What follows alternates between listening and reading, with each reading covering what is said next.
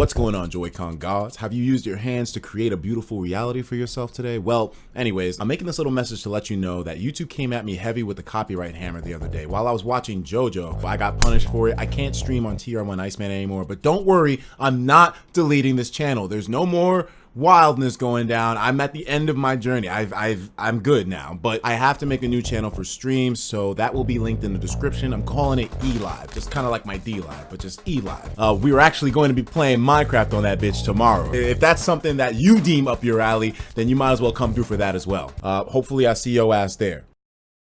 What's the game that we all know Etika loves / hates? It's motherfucking Minecraft, but it's not the game that I've been playing as of late. I've been spending the last few days literally just playing a bunch of Smash Brothers. I was supposed to put out a video and I didn't. That's going to change very soon, don't worry. There's been so much with me and Minecraft over the years. I mean, ever since I played this game back when I first started my first YouTube channel on here, it's just been taking off. I've been seeing endless memes about the shit. There's a trailer for this thing called Minecraft World or Minecraft Earth, whatever the fuck, and apparently it brings Minecraft into real life, kind of the way that Pokemon Go brings Pokemon into real life. I already know that this is going to be something that a lot of people want me to fucking react to, so I'm going to be doing it today. As you take a look around at the website, you can kind of see the point of what they're talking about. Now, they got this phone right here, which has all this Minecraft stuff being built up, and you see they have a castle in real life. The augmented reality experience and Minecraft put together, I don't know how necessarily well this is going to work, but it looks fucking cool from what I'm seeing so far. In this first ever look at Minecraft Earth, discover how the reality bending, world blending abilities of AR bring the blocks to life.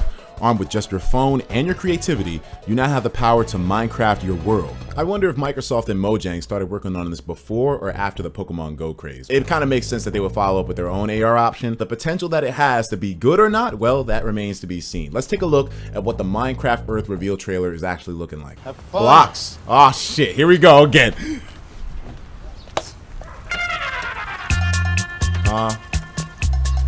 What, you about to build something in this lady's house? Whoa. Wait a second. No way. So, will it remember where the structures are? That's crazy. Will it do it by GPS where it, like, it can literally just keep something there? Like, you can come back tomorrow and build it more?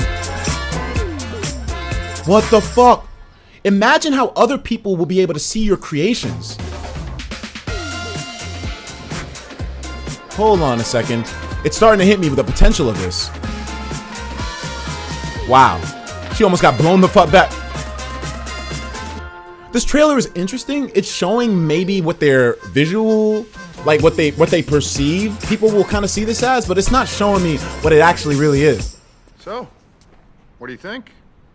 Not bad. Not bad is good. Not bad is good. Right on top of the crib, nigga? Wait a second. Will you be able to just grief anybody you want?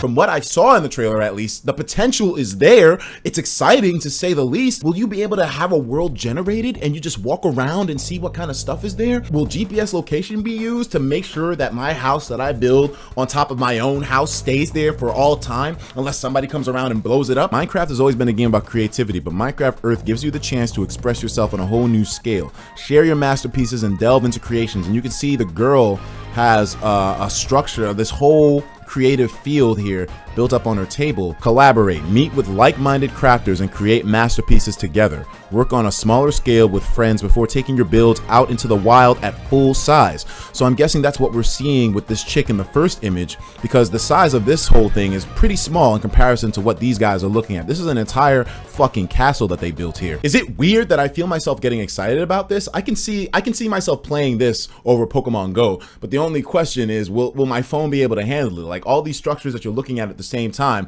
as if my phone didn't blow up enough with Pokemon Go. I think with Minecraft Earth, your shit's about to be looking like Snake C4 from Smash Brothers, nigga. Is there going to be a war between factions, the Minecraft Earthers and the Pokemon Goers, infringing on each other's territory? Will there be bloodbaths thanks to this game? The reason I ask that is because they're kind of taking the same exact strategy as Pokemon Go. They're making the game free to play and it's coming out this summer. So those are the two aspects that are going to make this completely a fucking explosion. I want to see how it will be in terms of its user interface. without the transparent lens thing that's kind of used to show what it'll look like. I mean, I get that they're trying to get people excited, but people like me who are already kind of a little bit on the skeptical side whenever it comes to these AR games, they must really have this thing locked down if they're showing it off the way that they have been.